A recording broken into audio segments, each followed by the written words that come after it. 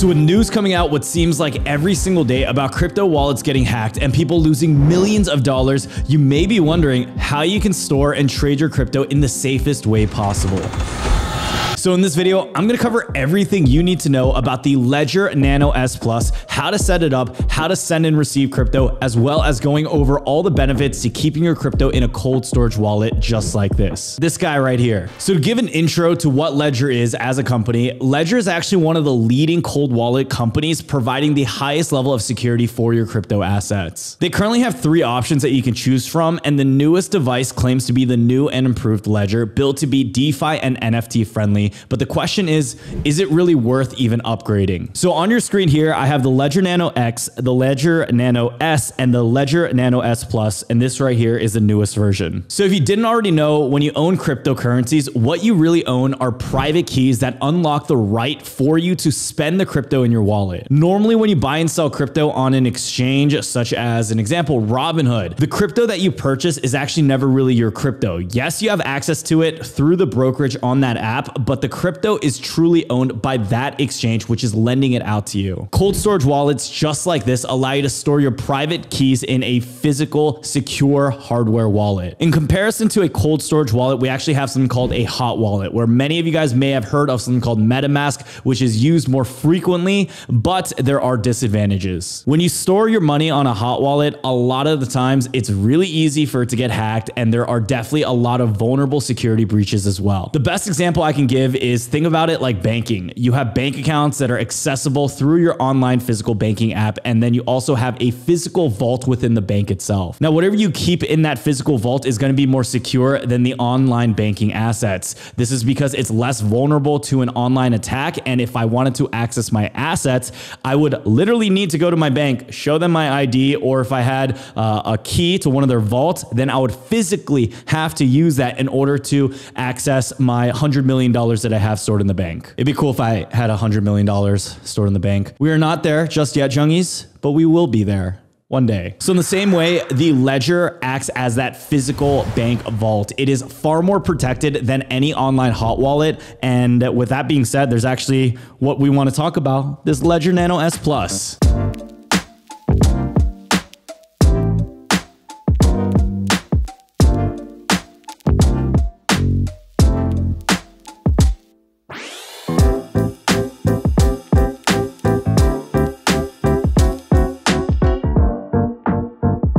So overall, my first impressions of the Ledger Nano S Plus is they did a phenomenal job, including a lot of extra goodies than they did before in the past.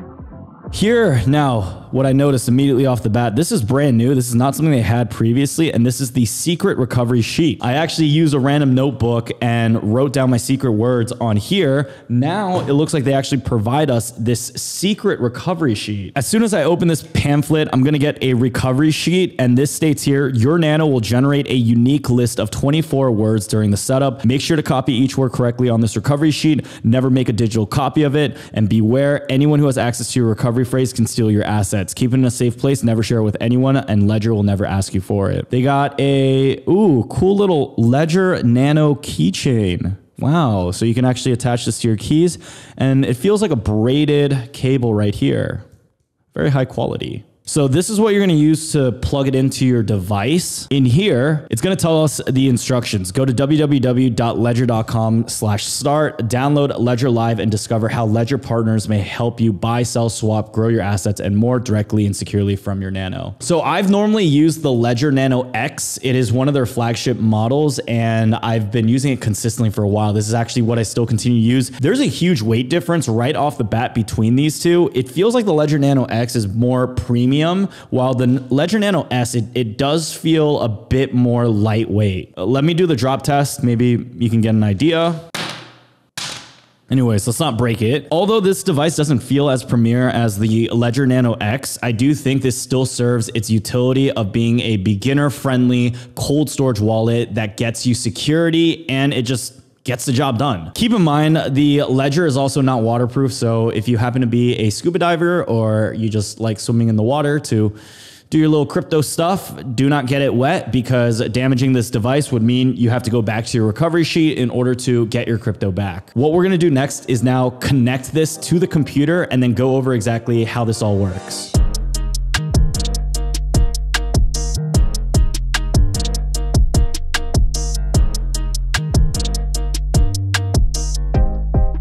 I'm plugging in the lanyard cable right here, and into that, I'm gonna be plugging in the Ledger Nano device. Let me cover my eyes so the auto tracking doesn't go to me. I'm gonna squint. Wow, somehow it's working. Right here in my hand, this device right here, this is the Ledger Nano X. We're gonna plug that in, blue, blue, blue, blue, blah. All right, guys, so initially off the bat, it says, welcome to Ledger Nano S Plus. Press the right button to continue. We're gonna press that, Ledger Live at ledger.com, press right, use buttons to navigate. Okay, very straightforward. So there's only 2 buttons. It can't get any more simpler than this. It's gonna ask me to set up as a new device, and I'm gonna choose a PIN with 4 to 8 digits. Now, the next instruction it gives us is to write down our recovery phrase. It says your device will generate 24 words and they are your recovery phrase. It's only your backup to restore your account if needed. Very straightforward. Write it down on your recovery sheet in the correct order and press both buttons to continue. So press both buttons.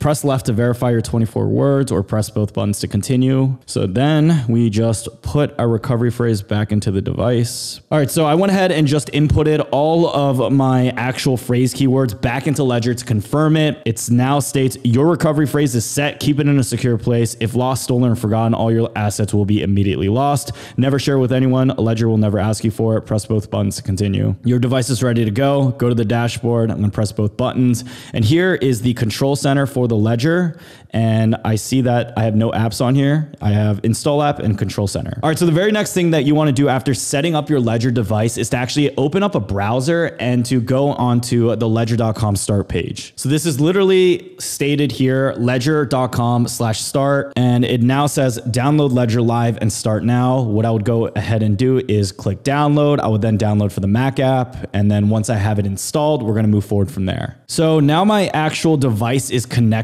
I can go ahead and see the accounts on my current Ledger device, and you'll notice that there's $0 Bitcoin because it's a fresh new device, and I can add accounts or install different apps as well. So the way this works is I'll just click add account. If I want to get Tether on here, I would add the Ethereum account.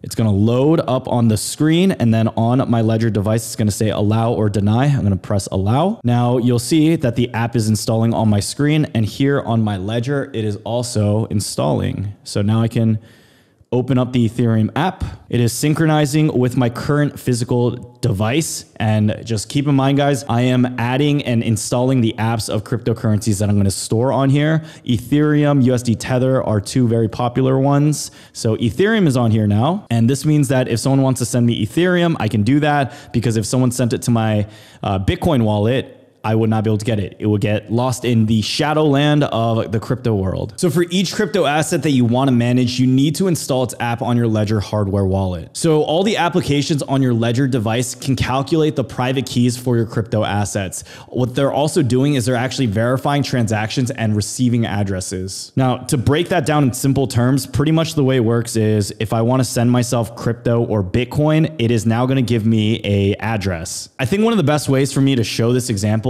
like I will literally use it right now. What I'm going to do is actually receive some Ethereum.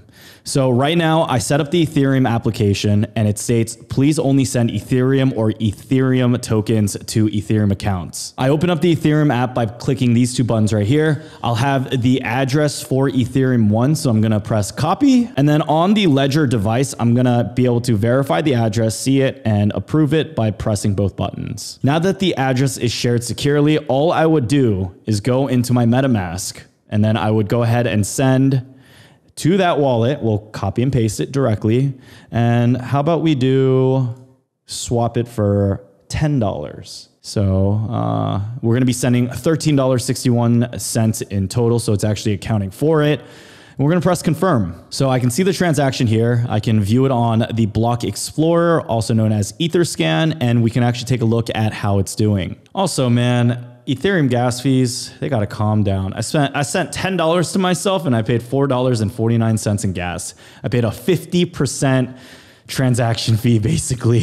Keep in mind, if you're sending Bitcoin or Tether, oftentimes it's not this much. Sometimes it's still a bit, but it's not this much. Alrighty guys, so within literally, actually that took less than a minute, I actually got my Ethereum in my wallet. If I load it up, it'll say Ethereum $10 and we'll see it receiving in right now. Now, if I go into the main page, you'll notice my balance of $10.01 officially now within this cold storage wallet. So I think people often assume though, because this is a cold storage wallet, that if the money gets transferred onto here, it's only on here. And if you lost the device, you're done. I want to remind you guys, that is not the case. I could burn this device. I could destroy it into a million pieces where I can't access it. But as long as I have this piece of paper right here, I can access this amount on any device. So out of all the different cryptocurrency wallets on the market, I've personally been using Ledger for over the past 4 years and I've had no issue at all with it. You might be asking yourself, why is having a cold storage wallet even important in the first place? Let me tell you, I actually use mine very frequently. All right, so one of the main reasons that I personally use a Ledger Nano device or a cold storage wallet is just because of my large NFT portfolio. My NFT portfolio is worth around $1 million.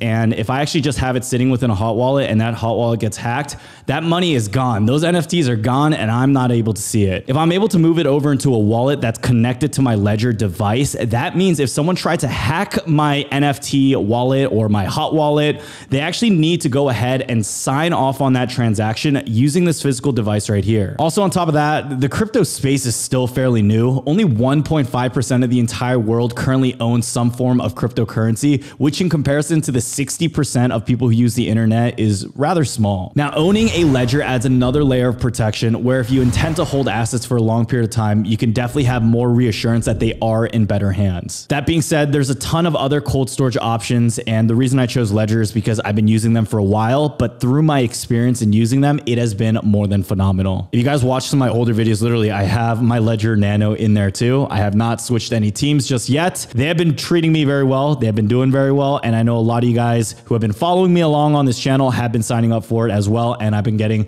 always very good feedback about these devices. On top of that, they also have a password lock feature where you can password protect your Ledger Live app so you are protected physically as well in case there's untrustworthy people around you. Now, Ledger also has a variety of different apps that they work with. If I go into the Discover tab on my computer, I actually can take a look at everything that they use. So you'll notice that they have Card, Zen Ledger, which is a tax tool. They have MoonPay, they have Paraswap alongside many different other tools. Coming soon, they're going to add Aave where you can lend or borrow your crypto through a liquidity market. This pretty much means you can earn passive income on your crypto that is stored on your cold storage device. So that is passive income on one of the most secure ways for you to have your crypto held. So like we mentioned earlier in this video, there's about 3 different types of devices. Out of all of these 3, in my opinion, the best value does currently come from the Nano S Plus. The main difference between the S Plus and the Nano X, so the X is here, the S Plus is here, is that there is a Bluetooth connection for the Nano X. And I do think this does feel a little bit more premium. Now, in comparison to both of these, the Ledger Nano S is also worth only $59. This one is more limited. You can only store 3 to 7 apps on here, while the Ledger Nano S for extra $20, you get way more crypto storage, you get a bigger screen, and on top of that, you can manage NFT transactions on this Ledger as well. And then finally here we have the Ledger Nano X. This one here is still the one that I personally use. It's worth $149. It has Bluetooth connection. You have 100 plus apps, but in terms of best value, I do think if anyone's trying to get started and you want to look for that middle tier, the S Plus is definitely the way to go. If you're trying to go full-blown crypto enthusiast, you can't go wrong with an X. I still prefer to use this one over the S Plus at the moment. Now guys, thank you all so much again for watching today's video on the review and full guide for the Ledger Nano S Plus. The biggest takeaway from this video is the fact that you never want to lose these pieces of paper. You want to keep your crypto secure. And as amazing as it is to have all your money on an exchange, keep yourself backed up. I know a lot of you guys who are going to be my future millionaires watching this channel now